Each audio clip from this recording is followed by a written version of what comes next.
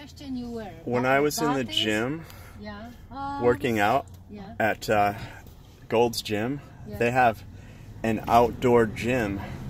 So I was laying back like this on my back on the bench, and I was doing my exercises with the barbell. I was doing tricep extensions. I was pushing up with the barbell, and then coming down and rocking back, and then pushing up and then rocking back.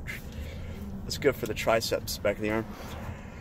And every set, I did 5 sets. Every set that I did, every time I lay down back on the bench and pushed right where I pushed the barbell, there was a jet with a jet stream.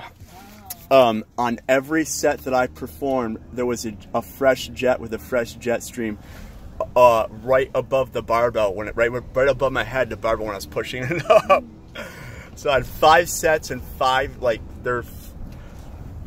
and then a couple sets there were a couple airliners that didn't have a jet stream. So they were sending the Angels were sending jets on every set that I performed. So it's like, in other words, it's basically a matrix. They can manifest anything at any time instantly.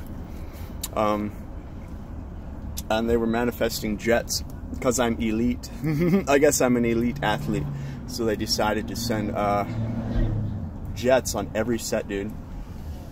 I mean, how often do you see a jet in the sky? I don't know. Okay. And I don't know if jets have flight paths, but they were coming from the jet streams are coming from different directions. So, but each time they were directly above my head. Like the jet stream in the back. They were all coming from different directions. I also find it interesting how, well, I don't know if that's true. So, of course they want to make you think that it's you that's making it happen. But it's them that fucking make it happen. They do everything. See, this is a helpful. Yeah, I've been up here before. Yeah? And then